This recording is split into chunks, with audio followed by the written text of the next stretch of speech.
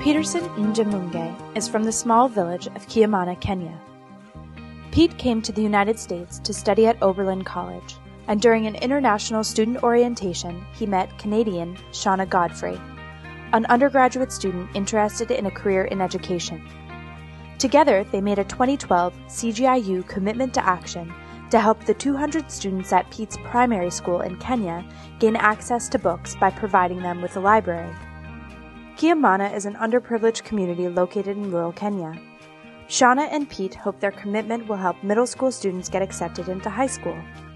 Now, Kenya Reads has surpassed their goal.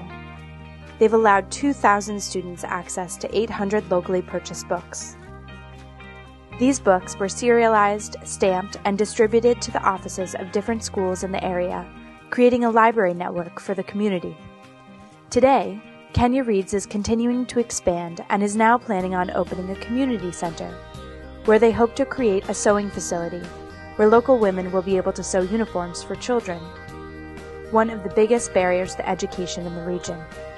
Kenya Reads hopes to replicate their model throughout all of Kenya and expand towards Eastern Africa.